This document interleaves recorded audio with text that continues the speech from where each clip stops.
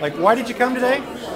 I came today because I have two daughters that I want to grow up in America that I grew up in and have the same freedom. Right now, the way it looks is they're going to be the economy, their jobs, and everything else are going to be very poor, and they're never going to be able to have a better life than I've had. And every generation in America has always been able to be better off than the prior generation.